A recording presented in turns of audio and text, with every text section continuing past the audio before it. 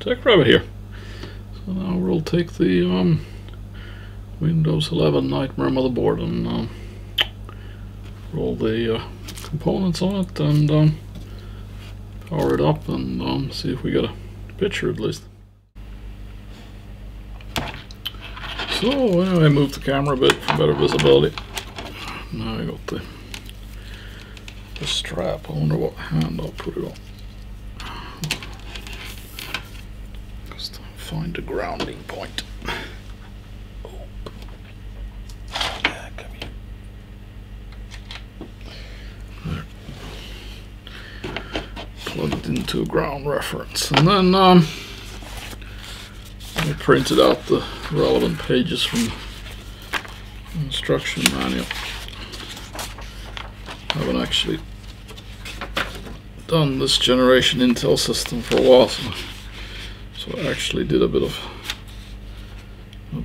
spying. So it should be like that.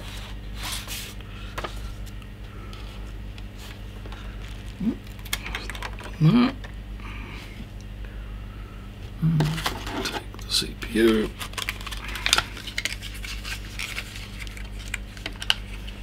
Just try and be careful with it.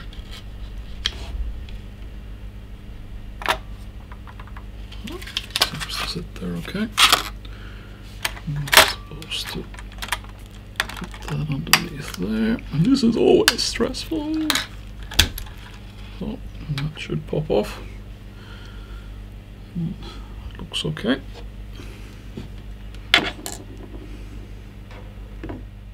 So I still was debating with myself if I would use this SSD drive or not. Oh wow, it's 480 gigs. See, this I never really looked at it before. Oops, need to get it. Need to open it. Never have enough tools. So let's see.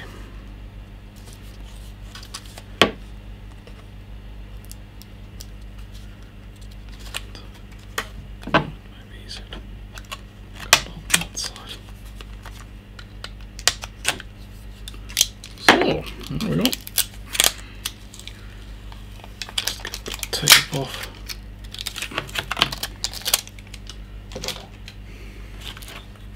Oops. Where's my anti-static?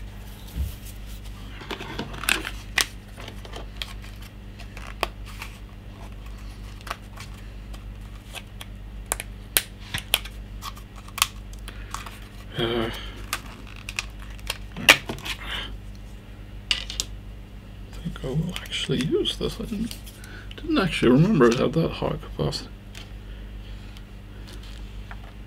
So it should theoretically just go in there and then press down. Well, that's a nice latch mechanism. I don't understand why the M.2 drives, I mean with this stupid screw you need to use on all the new M.2 drives. So I really don't understand why. This look, you see it just snapped on. And then you pull that back to release it. Yeah. Oh, it's in. And I thought I'd put this in before we actually have a look at the cooler, which is just a random cooler.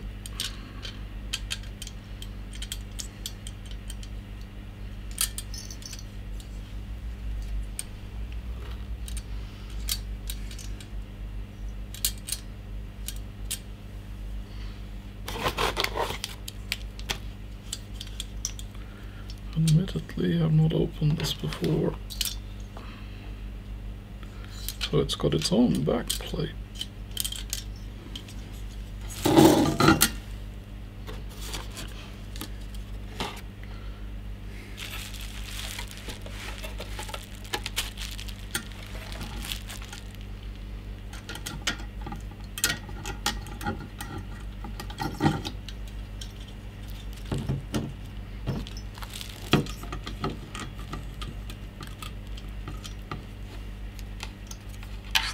gonna work.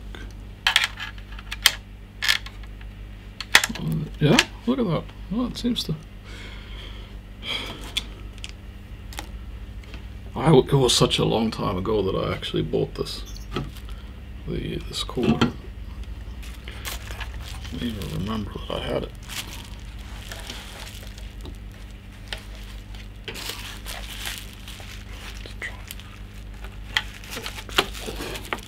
Oh, there you can see that. Oh, that's great. And comes with some kind of thermal paste.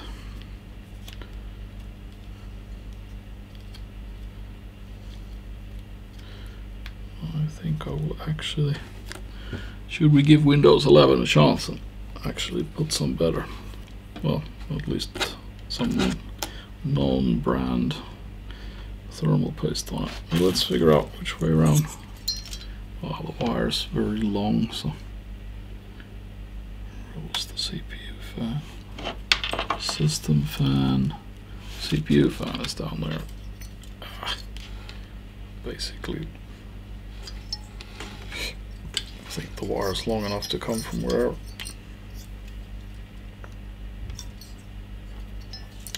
Maybe we'll take it from like there. So I'll have to go dig up some real thermal paste.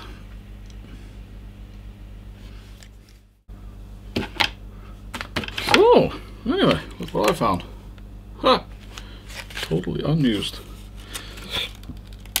I thought I had some thermal paste. Can't remember what project it was for. Don't remember.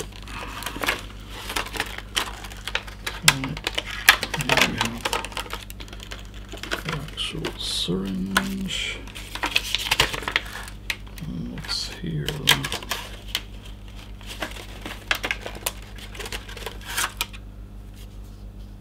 It's supposed to be some kind of an applicator.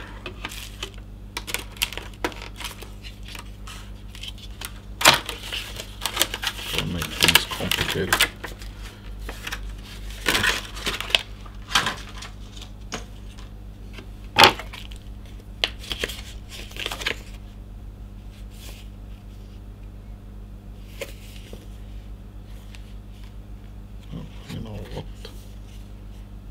Ah, okay, you can open up a very specific area for, and then you can apply it with the applicator. What else have we got here?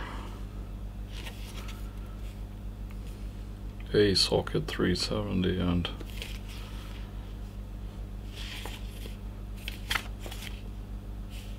.423 socket. It's not useful for this. I think I'll use the good and tried method of not too much and not too little. Wow, that was close. And of course, I don't have any paper here. You always need some paper when you're dealing with thermal green. Okay, I have to get some. Soup. Got some paper just in case. Just put a. Whoa! That came out too easily. That is actually, in my opinion, too much. So maybe we will actually have to take.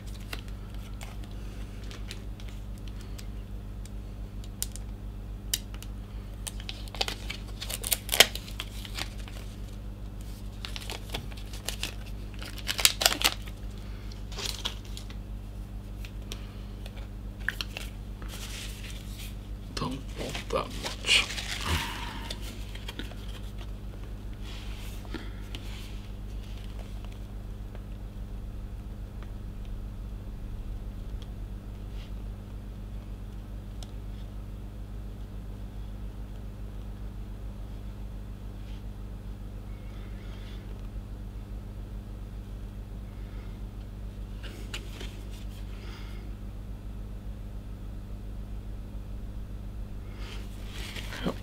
That'll do.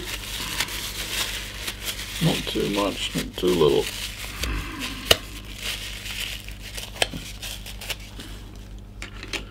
I think that will spread well.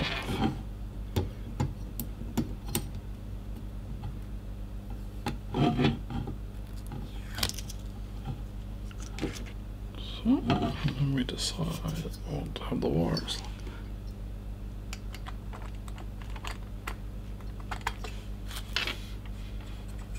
And then we have to remember that the fan is interesting enough, it's actually by design. Like that.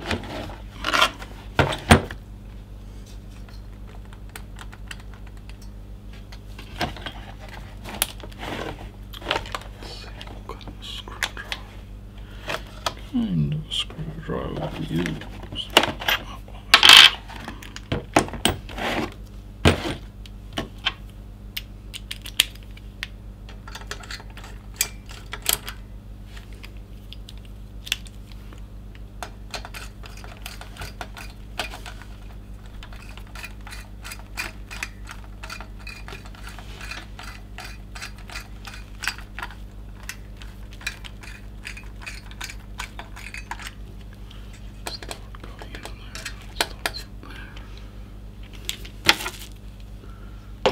Rid of the sharp stuff. Need those anymore.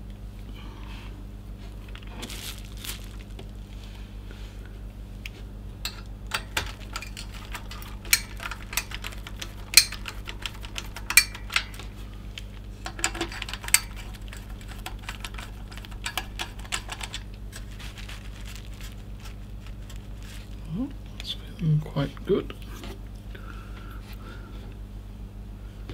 And then just one last tightening.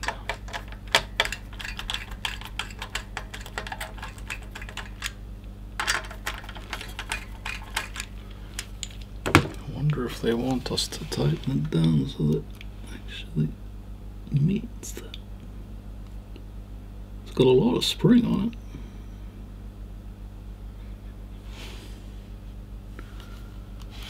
Of course, this didn't come with not much instructions.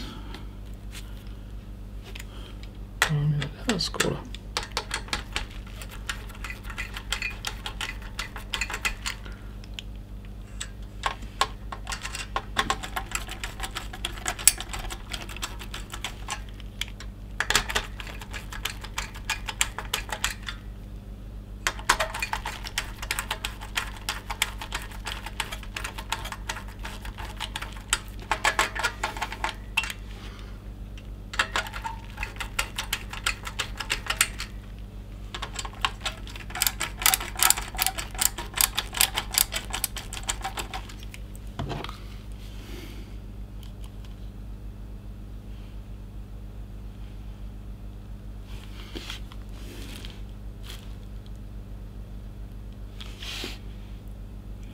well, this one is not down as much as those other ones.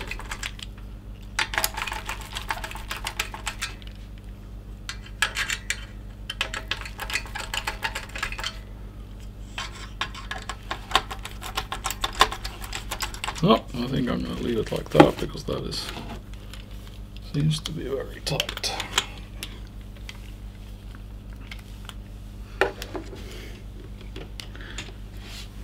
It's not definitely. Well, it's actually it looks like a pretty good heat. I mean, it's not very big, but you know, for Windows 11, you know, it'll be good enough. Why give Windows 11 luxury products?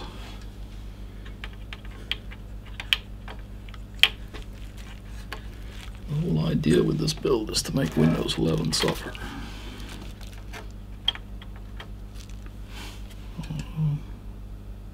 Four. Whoa, what did I do?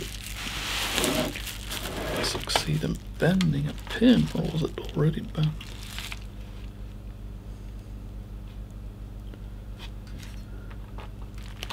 Ah, so no permanent damage.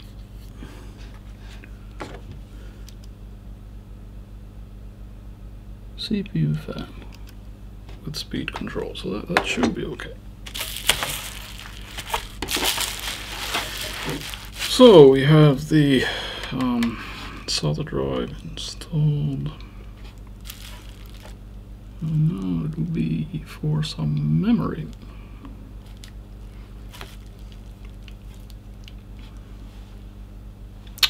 And here we have these DDR3.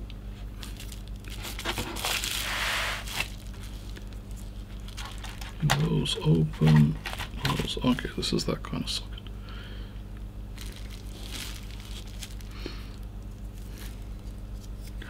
And since I have the full channel complement, I don't really need to actually care which slots in where.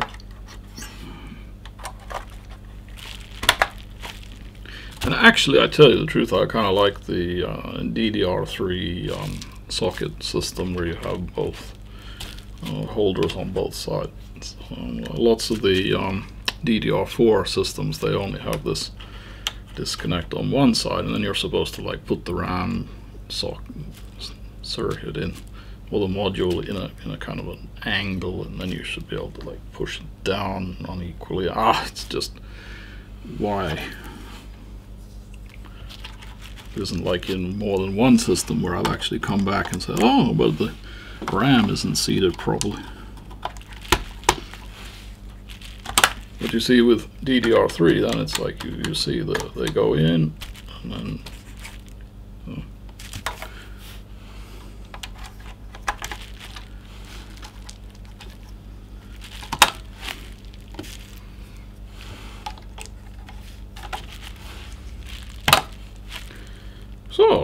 so far so bad. Ooh, now it's really heavy. Let's check on the other sides. So like that, I suppose. And yeah, I already dug up the didn't seem we really needed the stuff that I printed out. Seems to theoretically be going quite well.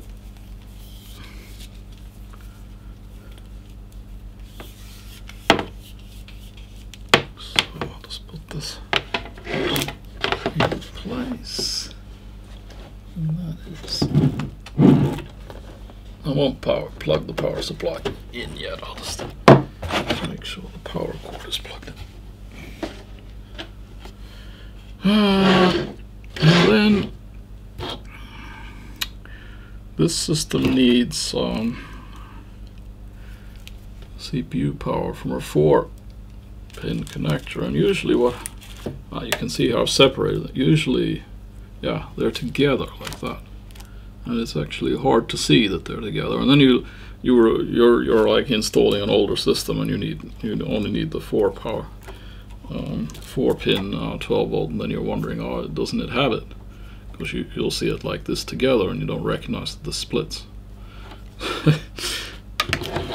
Can be a bit confusing.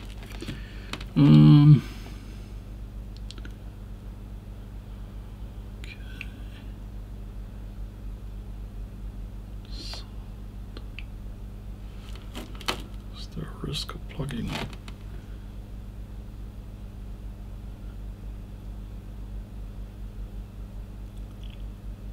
Oh, no, it's just down here. So that one plugs into there, or the other one. Does it actually say something? 6.2 PCIe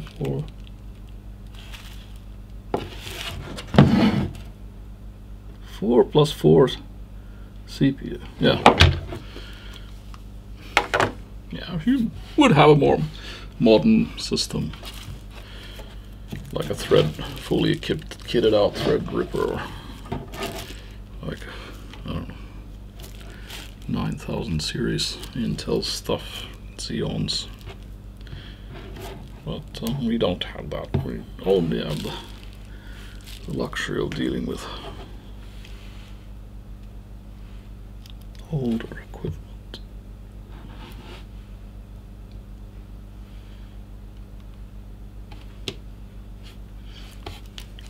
That should plug in there. And this is only just to test and see if we get any lights. If we don't get any lights, then that'll be a quick ending of this build.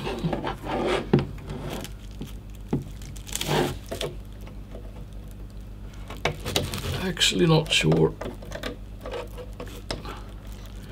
if, yeah, okay, fan, yes. The motherboard, yeah, quite likely to work, 80%. Memory has worked before, so kind of 90% chance. The SSD, never tried it, it's brand new, or was brand new when I bought it, like quite a while ago. Power supply guaranteed to work. It says me. I mean, I do think Corsair is quite a good brand. I've always been able to trust them. I haven't run on up to a Corsair power supply in my own experience that has not worked. But of course, it can always happen. So then I have to fiddle with the monitor, which I actually have here on the side. I will have to probably reorganize a bit to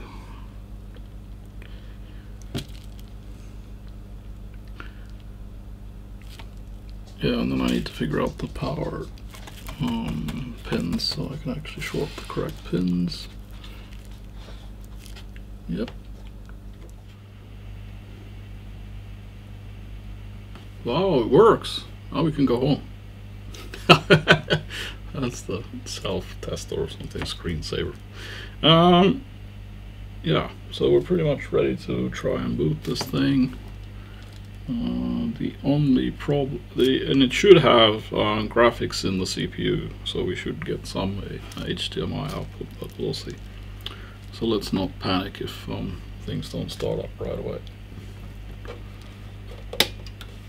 And this is a suspect monitor also. It's not guaranteed to work. The power supply is now on, it's plugged in.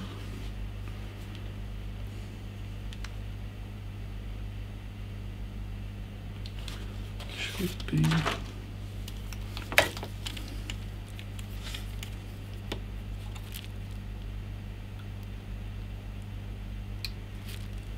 So at least something. Nope.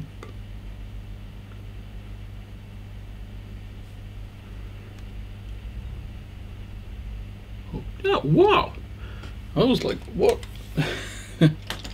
Okay, yeah, because I have a lot of memory. You have to okay, this has no operating system, of course, but this is good. You know, that's pretty much good enough for this phase, I would think. But, yeah, when you put, I think this is 32 gigs of DDR3, and the memory check takes a while, so there was no concern for panic. I mean, I'm really not going to configure anything right now. My objective for this video was that we would install everything on the motherboard and do a bench test of the motherboard just to see that it kind of works. I would just like to get into the BIOS just once, just to see that we can be kind of indicative if it actually works. Is it F5 or what does it want? Oh, that was too fast. So running it several times. It's F9 you know, on this one. Okay, so wait, that looks like a mouse-driven interface. Actually, I don't think we would need the mouse. Suppose we could plug that into.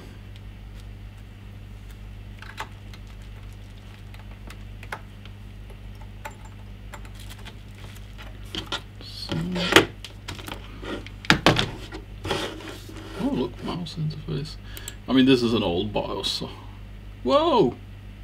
Okay, that was to. Oh, sorry, that was just for. I think it said something about device information. Oh, that looks better. F12.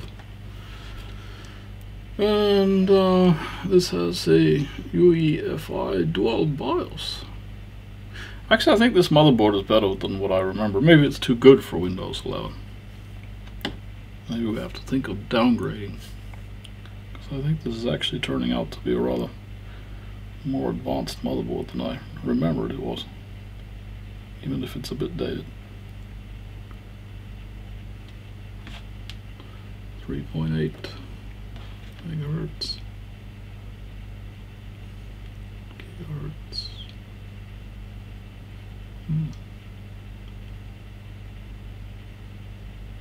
Total memory size 16 megabytes. What does that mean? So okay, so those are 4 gig modules. Pity, I thought I had 8 gig.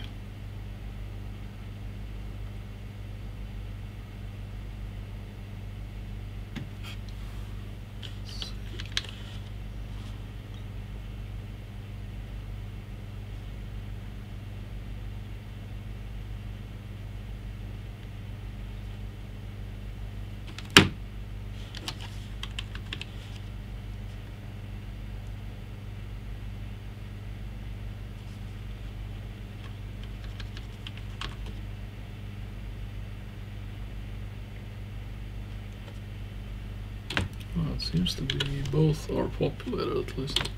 Oh, so maybe they're just 4 gig sticks. Yep.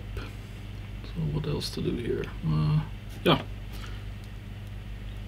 Anyway, if you found this video useful, consider pressing the like. Could consider subscribing also. And merch is available. Or if you'd just like to buy me a cup of coffee, I'll put the links in the comments. And I'll see you in the next one, because the next one is that we're going to take this package and put it in its case. This part of it. Yep. So I'll see you in the next one.